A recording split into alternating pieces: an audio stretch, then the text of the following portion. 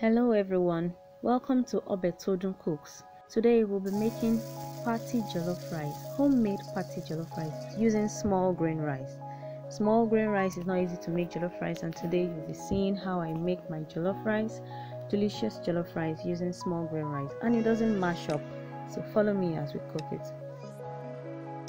Kindly ignore my cracked voice, just follow me as we cook this jollof rice. First, we wash the rice. We wash it thoroughly, removing as much starch as we possibly can.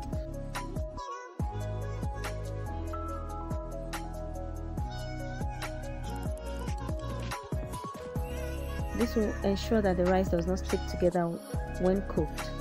So I add a little salt to my rice and wash. I scrub between my palm. Wash. Just keep washing and straining until the water is clear. Then you set your washed rice aside. Do not leave in water. Drain the water and set aside.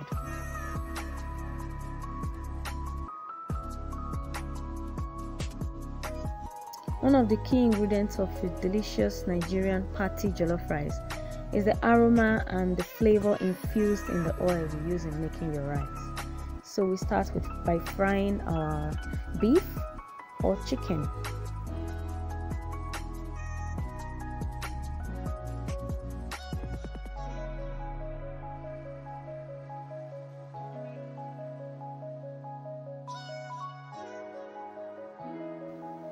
In this video, I'll be making some, I'll call it beef kebab. It was just for my family's consumption, so I have some cooked beef that I'll be sticking on the kebab stick. I'll be frying in the pan alongside the beef.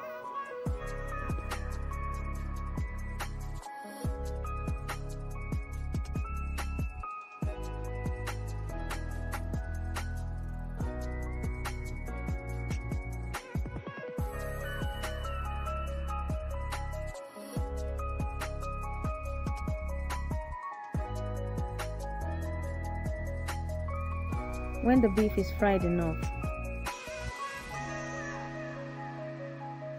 remove the beef and set the oil aside. Now, let's list our ingredients for the jollof rice. We have tomato paste, sliced onions,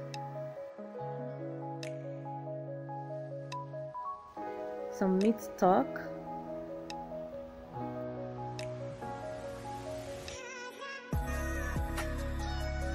pepper mix,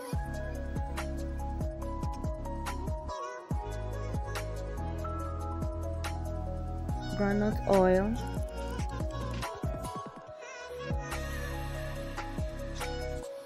salt and seasoning cubes, here I have curry, bay leaf, thyme, and a mixture of ginger and garlic, and of course my washed rice. So here I set my pot on the cooker, and then I pour in my strained oil, the one I used in frying the beef. The aroma and the flavor of the beef, fried beef, infused in it. Then next I add my tomato paste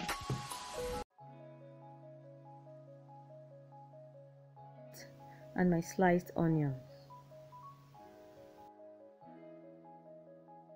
Kindly follow through till the end. Watch till the end. It's just a 10-minute video, so then I will share my tip with you. Thank you.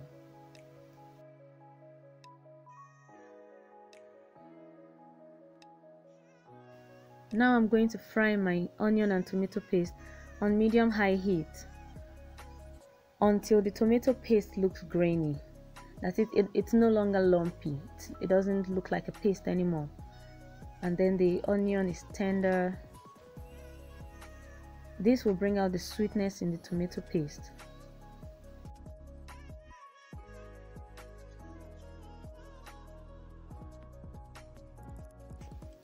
Next, I pour in my pepper mix. I should state here, my pepper mix was directly from the freezer. I just microwaved it a little so it's not thick. So but ideally you should use a thick, well cooked pepper mix.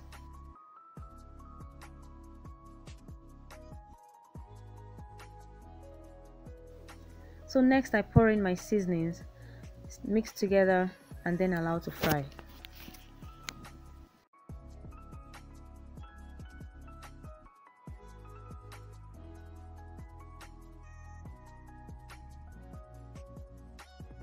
Mix this occasionally to avoid burning.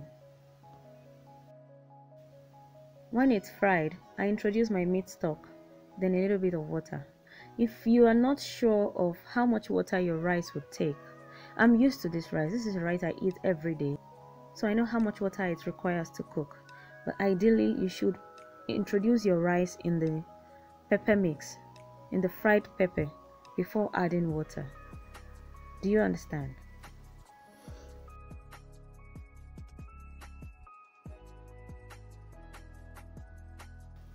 Please don't forget to like and subscribe to my YouTube channel.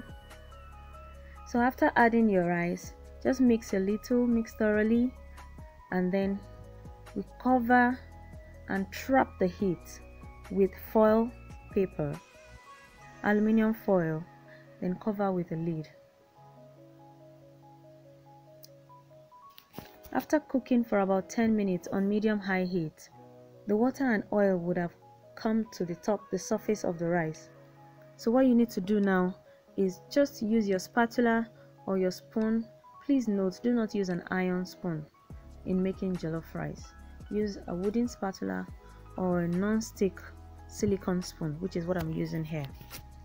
After doing this, cover it up again tightly, well sealed. Aluminium foil will help trap in the moisture. Your rice does not require so much water. You're not boiling the rice. Jollof rice is meant to be fried, cooked, if there's something like that. So when the rice is cooked a little bit, you can still see some rice look a bit white. That means it's cooked but not totally cooked. Introduce your onions. I don't have fresh tomatoes at home. All my tomatoes are frozen, and that is why I'm not adding fresh tomatoes at this time. But usually you should add onions and tomatoes, carrots, if you have green peas, if you have kidney beans, yes, add it at this moment when the rice is almost done. Stir it in a little bit without getting to the bottom of the pot, and then you cover again with your aluminium foil and lid.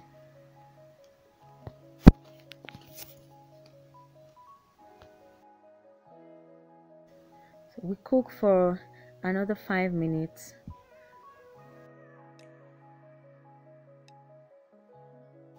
And then you can see here that the rice is cooked. Each grain of the rice is standing on its own. It looks like it's molded together because of the type of spoon I'm using to pack or to stir the rice right now. And voila, our yummy party rice made at home is ready for consumption.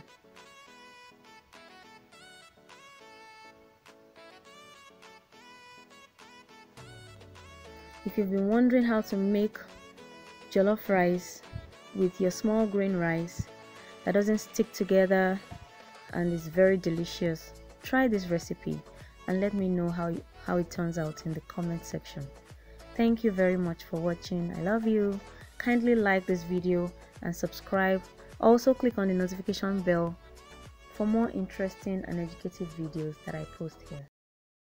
Okay, here goes my tip. Once you're done cooking your rice, just turn off the heat, cover the pot, and allow your rice to rest. Don't eat your rice immediately. This will help the rice to absorb more flavor, more aroma, and more taste. It will be more delicious. You know that next day jollof rice that we all love, you can have it immediately. Thank you very much.